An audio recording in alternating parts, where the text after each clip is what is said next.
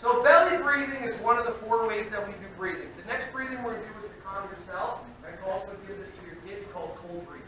So you take your tongue, you put it on the back of your bottom teeth, like this. Everybody, can you do that? Take your tongue, put it behind the back of your bottom teeth. Okay, so we're going to do a test to make sure. Everybody say, wav. I would say, cool wav. I would say, it's a magical experience. Okay, everybody say, knowledge.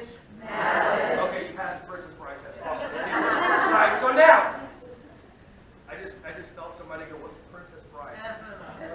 Oh, now we're going to judge them. Oh! So take your tongue, put it behind the back of your bottom teeth, breathe in with your mouth. And then breathe out.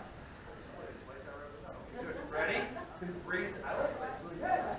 Ready? Breathe in. Take your tongue, back of your bottom teeth, breathe in with your mouth.